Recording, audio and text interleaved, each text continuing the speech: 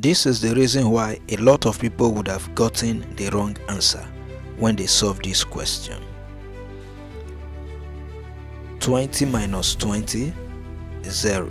Divide by 2 equal to 0. And this is a wrong answer. To solve this question correctly, we need to follow the order of operation called PEMDAS. The first is parenthesis. There's no parenthesis there. The second is exponent. No exponent in the question. The third is multiplication. No multiplication in the question. The fourth order is division, and there is division here. So we have 20 minus 20 divided by 2 will give us 10. Now 20 minus 10 equal to 10.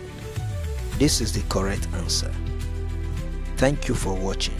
Kindly subscribe to my channel, like my video and share it.